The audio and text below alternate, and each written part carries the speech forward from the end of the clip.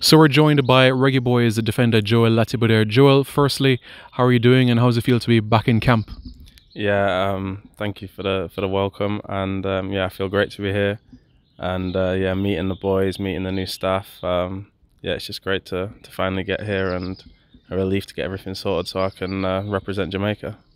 Yeah, of course. Remember last year you made your debut. What was that moment like when you were able to take the field and wear the black, green, and gold? Yeah, it was a very proud moment for me and my family.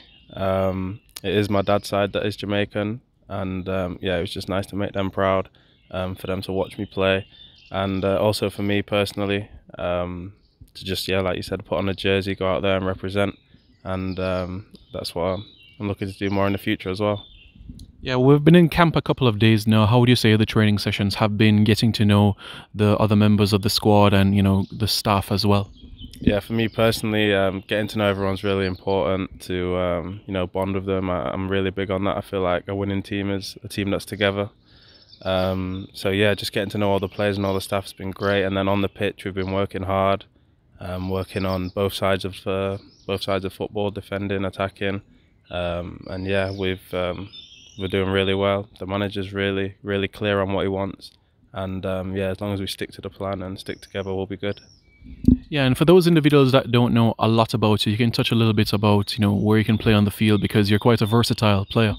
Yeah, so last season, yeah, I played most positions. To be fair, I played anywhere on the back four, and then being able to step into midfield and do a job there. So I don't mind where I play. I just like being on the pitch, and yeah, I can't wait to represent Jamaica.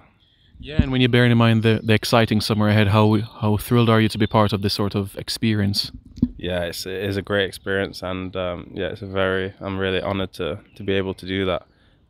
So yeah, we're really looking forward to it. We've got a really good squad. We're just gonna keep building and building, getting better every day, and take that over to the States.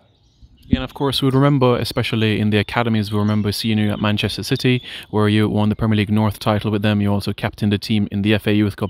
How key were they in your development as a professional?